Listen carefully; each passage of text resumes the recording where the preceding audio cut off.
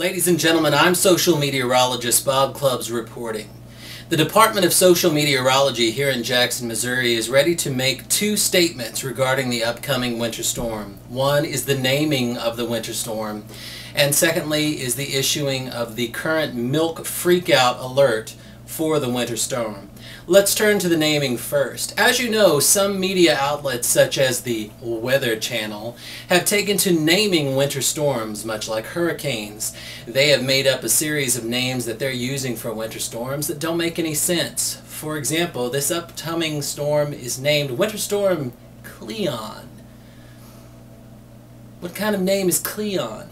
Anyway, we here at the Department of Social Meteorology think that storms need names too so that they can be properly recognized. However, we plan to use the names of superheroes and supervillains, beginning alphabetically with A and moving on throughout the winter season in the naming of storms. And so therefore, ladies and gentlemen, from here on out, you can refer to the upcoming storm on Thursday night and Friday here in southeast Missouri as Winter Storm Abomination. We feel that this name clearly represents the threats that this storm is bringing to southeast Missouri with its wintry mix of rain changing over to sleet, freezing rain to snow, and then back to sleet and freezing rain and then back to snow again. Who knows what Abomination may bring to southeast Missouri. But please, in all of your posts regarding Abomination, to help spread awareness and also to help connect the weather community here in southeast Missouri, please use the hashtag Abomination when posting your information about the storm. This will allow information to flow more quickly to the viewing public as we track this upcoming winter storm, Abomination. Ladies and gentlemen, secondly, it is time to issue a milk freakout alert. For those of you who are just joining the fake weather community, this is a system that we have developed here at Fake Weather to alert people to the severity of the upcoming storms, ranging from 1 gallon to the ultimate 5-gallon milk freakout alert. For example, the previous winter storm Flippin' Flurries, which impacted the area a few days ago, was a 1 gallon on the milk freakout scale, just because snow icons did appear in people's weather forecasts on their phones and or on the television sets.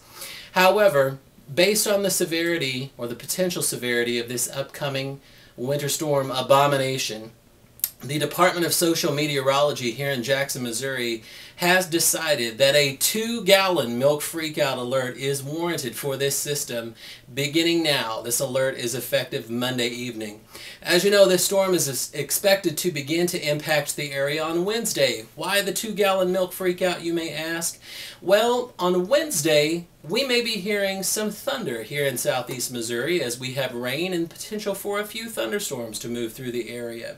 This, coupled with the fact that we all know that snow and wintry precipitation is coming, adds to the apocalyptic feel of Winter Storm Abomination, and it may add panic into the hearts of many here in southeast Missouri. Therefore, at this time, we are prepared to issue the 2-gallon milk freakout alert on the 5-gallon scale.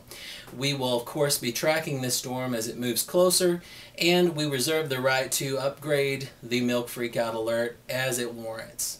Ladies and gentlemen, we are counting on you in the fake weather community to keep us posted.